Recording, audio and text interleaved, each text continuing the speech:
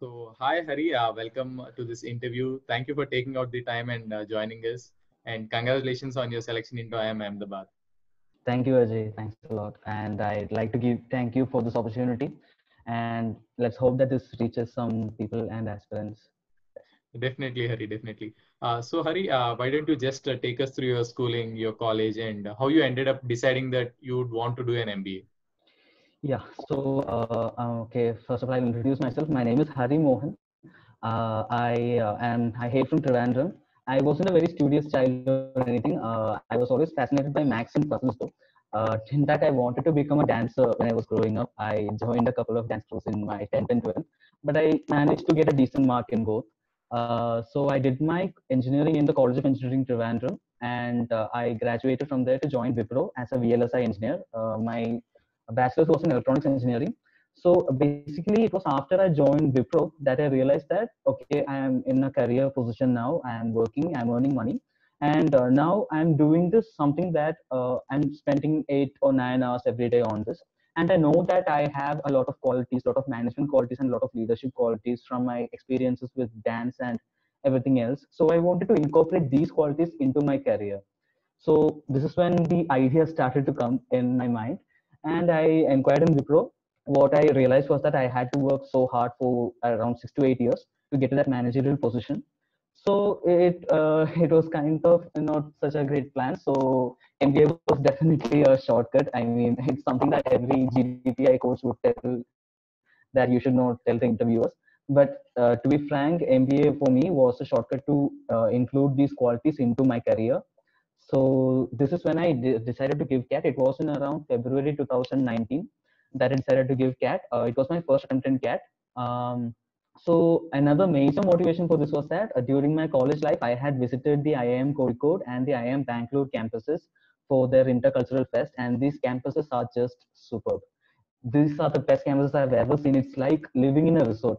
And I was just thinking, these management graduates, they are getting to live 2 years in a resort while studying. I mean, that's just fabulous. And I would give anything to get into one of these campuses. This was my major agenda. So my dream colleges were actually IIM Kozhikode and IIM Bangalore. These were my preferences over IIM Ahmedabad in the initial stage before I knew all the rankings and everything else. So this is how it all started. And after this, I joined Time Cochin um, and started to give all the mocks. This went a lot of classes. So the classes were actually pretty cool. It's like or 10th standard all over again because the kind of things that they teach, the concepts that they teach were kind of elementary. It was kind of easy for us. But then I gave my first mock, and me as a person who loved maths, loved quant, loved the sessions in quant, and then I gave the mock. My marks in quant was 16 out of 104.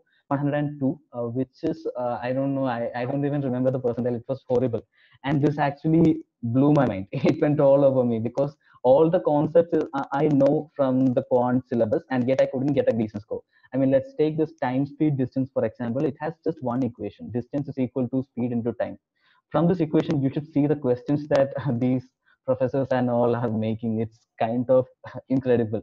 So this made me a lot of excited about quant, and I wanted to get everything about quant. So this was a major motivation to learn further.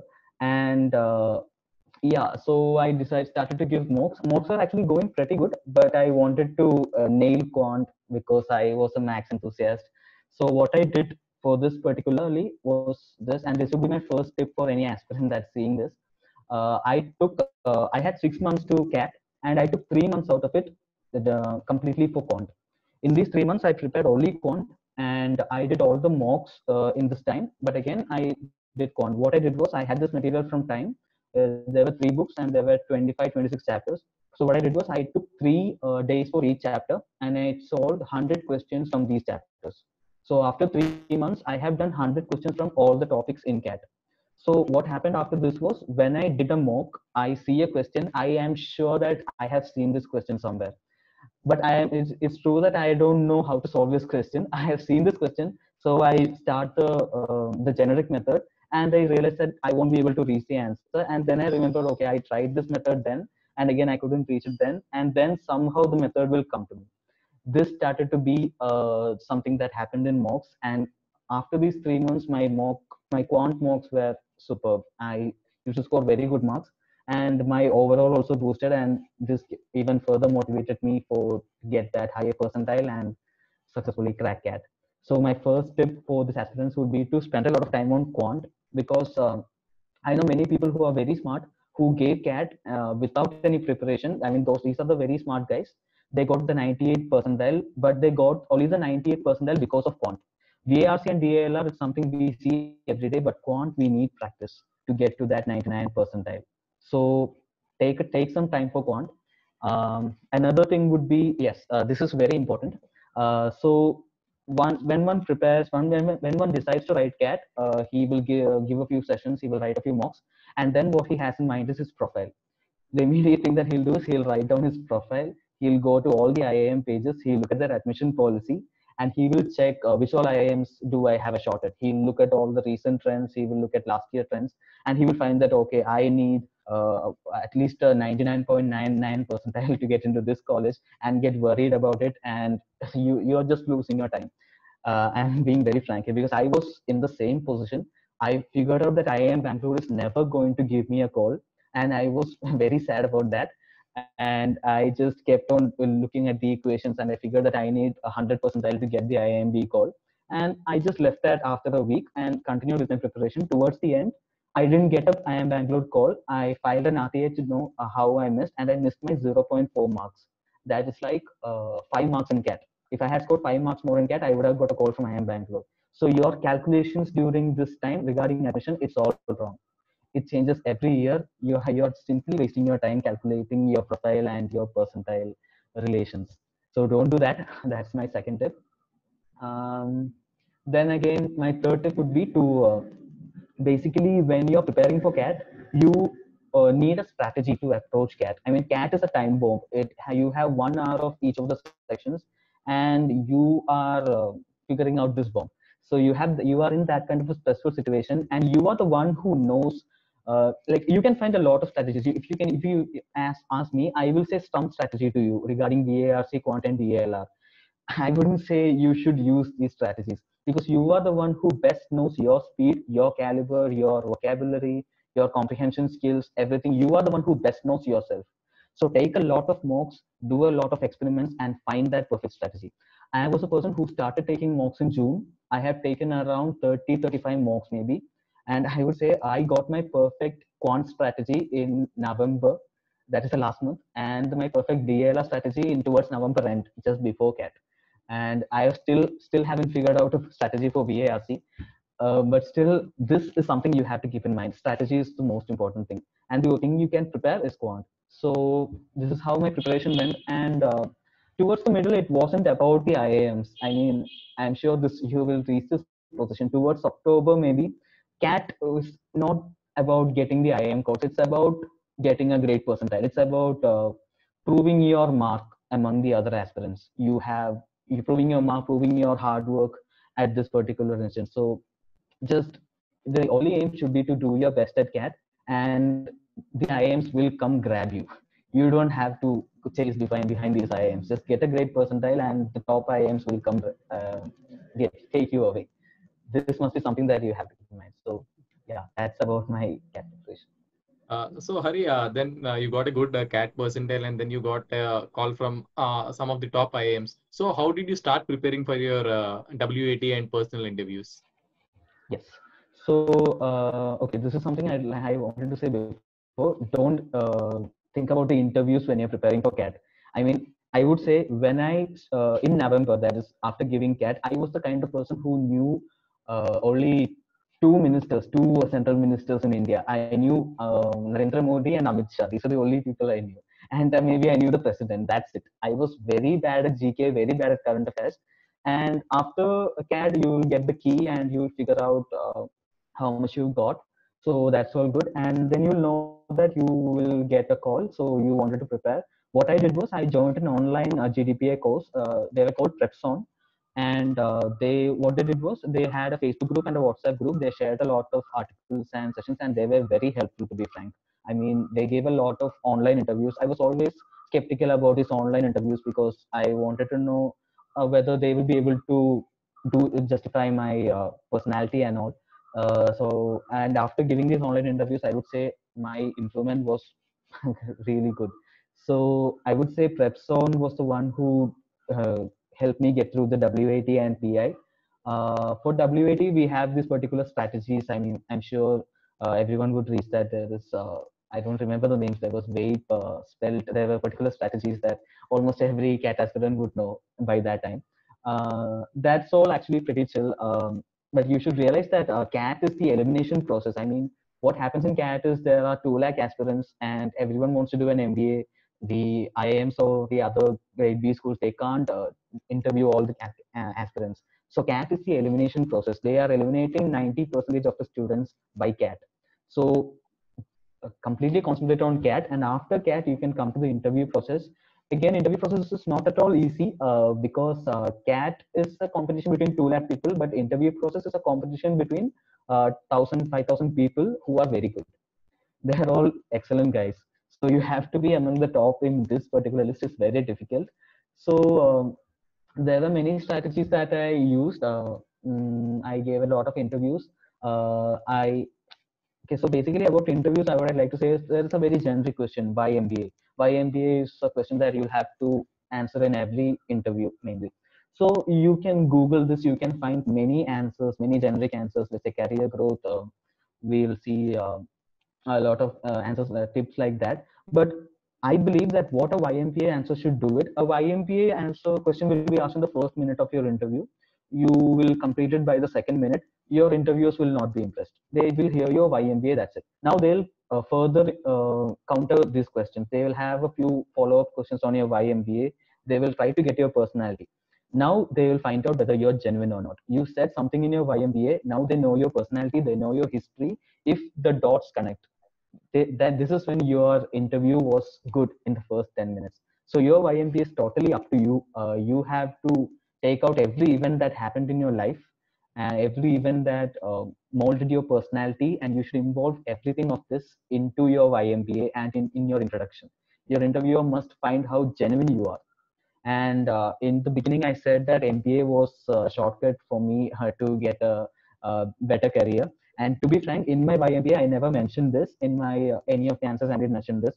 But actually, in my IIM Ahmedabad interview, I was asked by MBA, and I gave this answer. I needed to work around 8 years to get a promotion or something. So it's like that. So the interviewer, his tone changed actually. His expressions changed. He asked me, "So MBA is a shortcut for you?" This is my IIM Ahmedabad interview. MBA is a shortcut for you, and I just smiled and said, "Yes, sir. MBA. I want to do that. This is why I'm doing an MBA." The interviewers just looked at each other. They smiled and they said, "At least he was honest." My IIM Ahmedabad interview was a very quick interview. It wasn't a very impressive interview, but I would say this one thing is what got me to IIM Ahmedabad. You have to be honest throughout your interview. You should not lie about everything, because these interviewers, they have an experience of around 10, 20 years. They've been interviewing thousands of candidates. They know a person when they lie, when they're not genuine. And these guys are looking for genuine people. So this is something that you must keep in mind when you're doing your interviews and GD. What were some of the kind of mentors that you had or your seniors who you were receiving help from? How you are able to sometimes, because sometimes you'll have the self doubt whether you will be able to do it this year or whether you will be able to get into a good institute. So who were some of the people that were your guiding forces?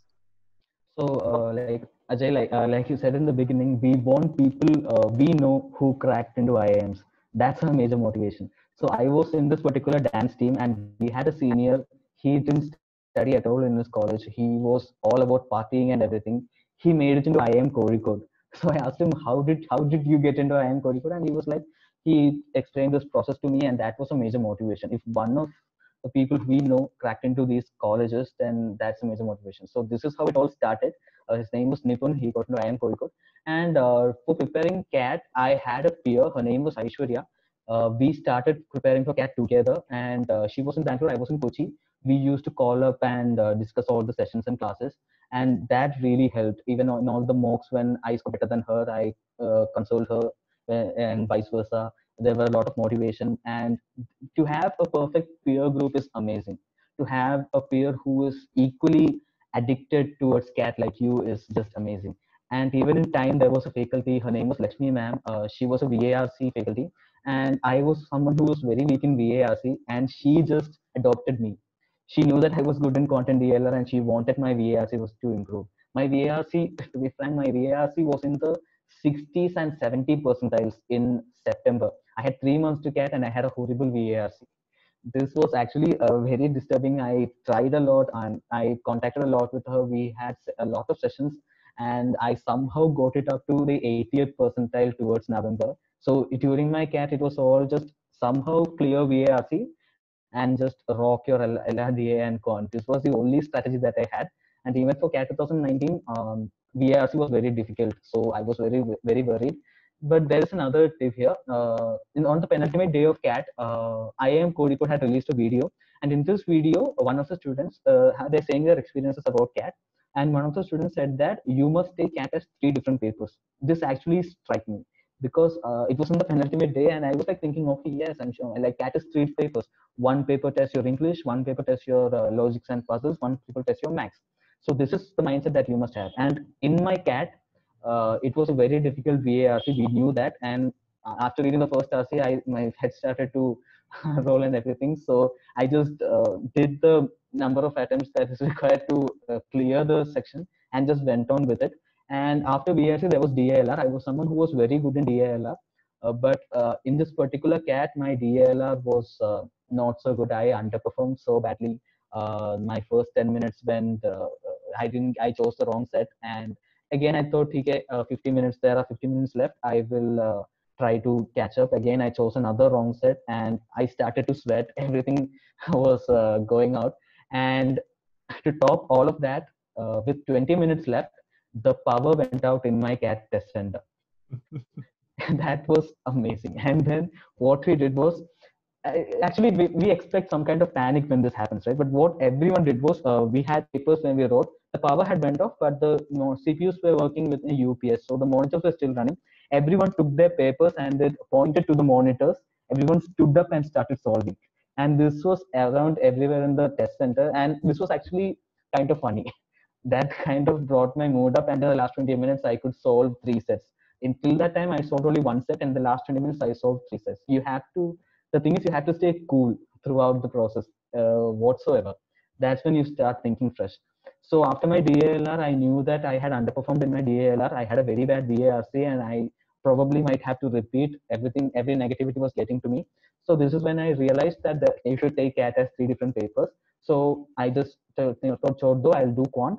I started doing quant. I did quant for around 55 minutes, and the last 5 minutes I went back to my negative state, and I just went all moody. I got out of the test center and went home. When the key was out, I had scored a 42 in my VARC. This was in the 90th percentile. I was very happy. This was my aim. In DALR, I had scored 43. I said, okay, it is in the 98th percentile. It's not that great, but again, it's so my total was an 87. And after that, when I started to do look at my quant, I had got almost every question right. I had attempted 52 questions. I got 89 of them right. Scored 86 marks in my quant. That totally boosted my CAT and got my total score to 173, which ended up to be 99.64 percentile. So the basic point is that one section can completely boost your CAT, can change your CAT. So you should never get down when a section goes bad, or anything like that happens. Just give your best in each of the sections individually. Don't let any other section affect your current section, and go in that manner. So this is something I'll definitely say. Again, after the CAT process, there were the prep zone mentors, like the online GDPI coaching center that I said. These mentors were just amazing. They were all IIM graduates, and they were started this as a, I think they started this as a non-profitable institute, because they're not asking for a lot of money for this preparation, and they were all very keen. They were just behind us. They kept on asking us, did you prepare today? Did you do anything today? Did you read this? Did you read that? And we were like, okay, sir, I'll do it in 5 minutes. It was very good. I mean, they made us feel very serious. They made us realize how important this interview was, and how important this interview is going to be in our lives. So there were two mentors, Shubham sir and Prashant sir from Prep Zone, who I dedicate all my converts to. They are the reasons why I would have probably been the worst one in the 99th percentile, and these are the guys who brought me up from there. So I dedicate my IIM Ahmedabad and my Calcutta converts to these people. They were just amazing. Yeah, so these are the mentors that I had. Yeah, Hari, I think you brought in very important points like the importance of having mentors and having a strong peer group, because the same difficulty if you're talking to someone who is going through the same journey, who is going through the same difficulties or pains as you will be able to relate to them better, and you'll be able to come out of it much quicker. Uh, so Hari, I mean, you shared some pretty good insights, which would definitely be helpful to someone who is preparing.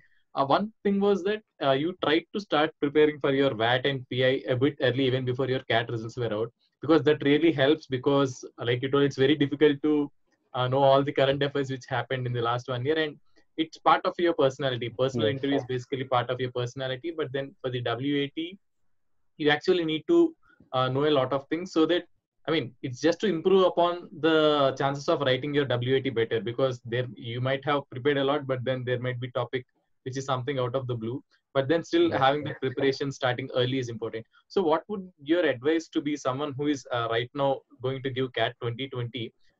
Would it be better if they're parallelly allotting sometime every week for their WAT and PI, or sometime, I mean, sometime during the day, maybe 15, 20 minutes for their VAT pay? How would that make a difference? From your experience, just share them a few pointers. yeah. Yeah. So, yeah, I wouldn't say that you should parallelly prepare for WAT and PA, because WAT, PA preparation and CAT preparation, you can't just isolate them. They are not mutually exclusive. I mean, for VARC, what you should do is to read up articles. I mean, I was a person who just totally did RCs to improve my VARC. That was a wrong strategy. I mean, during those 6, 7 months, whatever I read had 5 questions following that particular passage. Whatever I read, this was the only reading mind that I had. I mean, that shouldn't be ideally. You should read up a lot of articles. You should understand the essence of it. So what you can do is you can read the Hindu editorials. You can read Ken. You can read Mint. You can read all these articles about the current affairs, and you can increase your vocabulary. You can increase your reading speed. This will definitely improve your VARC. This is something that I didn't do, but I would definitely say you should do this to improve your VARC and also for your interviews. If you do this, then you are ahead of many people when it reaches the interview stage. So this is how you should improve your VARC, and basically this improves your WAT, your GD skills, your soft skills, and everything. So yeah, this would be my personal advice. You should maybe subscribe to the Hindu online that app, Hindu app, and maybe articles like that, which will cover current affairs and also improve your VARC. Okay, Hari. Thank you, Hari. I think you've been very candid in sharing all your experiences, and definitely someone who is thinking that they are bad at one section, and that would definitely be hampering their sessions. I think your story definitely helps them out. Even if you're having weaknesses, make sure that you're banking on your strengths, improving upon your strengths, and don't let one section affect the other ones. Try to be good at them as well, but then make sure your strength is actually the one which is making the true difference. Yes, exactly. Thank you, And Hari. Thank another thing that I'd like Yeah, to Hari, say please. is this cat journey is never an easy one. But I wouldn't say it's a very difficult journey. I mean, it has its ups and downs. In these mocks, maybe one mock you will be scoring at the 95th percentile, the next mock you'll be scoring the 85th percentile. So every weekend will be either depressed or the happy weekend. And it was very bad for me. I mean, I ate up a lot. I gained around 15 kgs during my cat journey. So it's never going to be an easy one, but just have someone to have a mentor, have someone to constantly keep you motivated, have be in that perfect peer group, have a perfect mentor. These people are very important. It's not just about the preparation and everything. You should have that kind of a network to get successful. I'm sure that everyone who cracked CAT will have at least one person like that who kept on saying, no worries bro, you can score better next time, you will do better in CAT, to consistently motivate you. So have someone like that, and all the best for CAT. And I hope to see some of you in IIM Ahmedabad, or maybe in the other IIM festivals, maybe. Thank you, Hari. Thank you. Definitely, I mean, these pointers that you have given and some of the stories about yourself that you have shared would definitely be helpful to the future aspirants. Thank you, Hari. Thanks a lot. Thanks a lot, Ajay, and have a good day. Hope you're safe. Thank you.